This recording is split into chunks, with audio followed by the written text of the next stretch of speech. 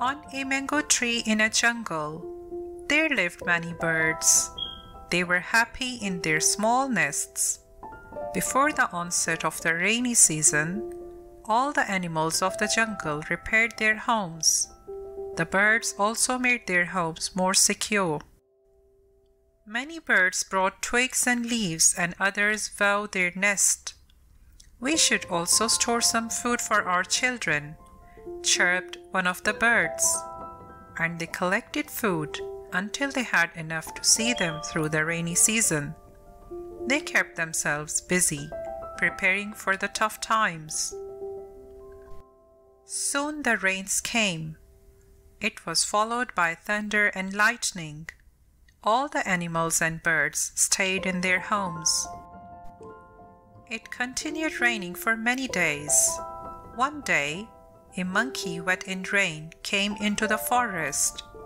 He sat on a branch, shivering with cold, water dripping from its body. The poor monkey tried his best to get shelter, but in vain. The leaves were not enough to save him from the rains. "Brr, it's so cold," said the monkey. The birds were watching all this. They felt sorry for the monkey, but there was little they could do for him. One of them said, "Brother, our small nests are not enough to give you shelter." Another bird said, "All of us prepared for the rainy season. If you had, you would not be in this piteous situation." "How dare you tell me what to do?" said the monkey, growling at the bird. The monkey angrily pounced on the bird's nest, tore it and threw it on the ground.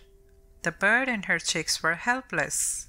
The poor bird thought, "Fools never value good advice. It is better not to advise them."